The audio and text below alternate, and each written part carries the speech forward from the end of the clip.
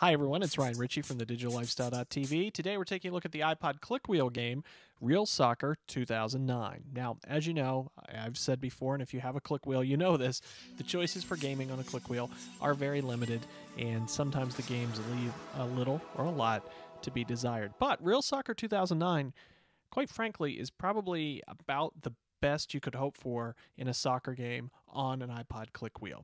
So essentially it starts because being real soccer, after you enter your name, there are real teams, and you can pick real teams that if you're a soccer fan, you know about, and then you can pick the different formations that you're going to use. If you're not familiar with the teams or you want to see how the game ranks them, as you scroll over the different teams, the top left corner, you will see basically a little graph that's showing you where their strengths are, where the weaknesses are for that particular team, attacking, defense, etc. The default game is 3 minutes, which frankly goes by very quickly. Now I'm going to leave it on the easiest difficulty here to be able to show you how the game works a little bit better. Once you start, you're going to just press on the click wheel in the direction you want to go with the ball, and obviously your player has the triangle.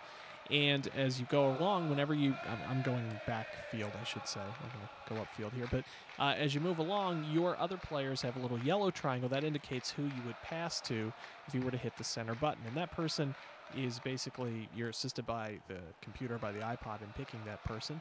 And then when you're ready to shoot for the goal, let's say, you just hit the center button. And again, I'm on the easiest setting, so it's pretty easy to run upfield here. I don't even have to do a whole lot of passing if I don't want to.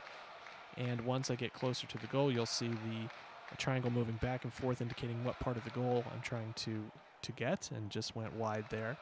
So you've got a nice big field, and whenever you do score a goal, you get a short replay of it, just like you'd expect on a console version of a soccer game. So again, bearing in mind there are a lot of limitations when you try to put this kind of game on an iPod, processor speed, the lack of a lot of buttons to use for control, but this is pretty good. It's Real Soccer 2009 for iPod Clickwheels. For thedigitallifestyle.tv, I'm Ryan Ritchie.